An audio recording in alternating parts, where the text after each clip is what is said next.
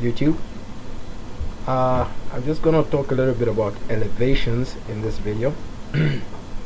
And usually the bottom elevation is 100, whether it be feet or meters, but it's very important that we respect that 100, and you don't start your drawing from anywhere.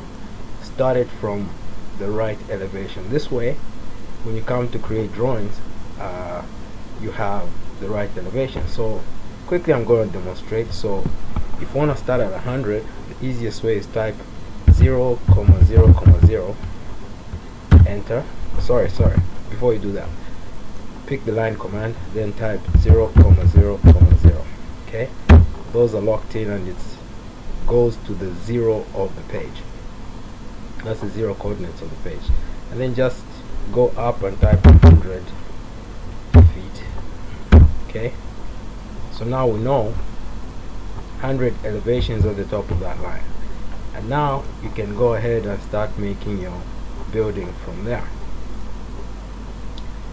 Now you can always check the elevations while you're modeling, and that's on the home tab, and that's that button there. So click that, click the bottom elevation of this column here,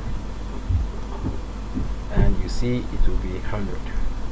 And you can use this command throughout your modeling process so that you can check your elevations at different heights and make life easy for you when it comes to making the drawings. And that concludes today's nugget of knowledge. Use the elevations, YouTube.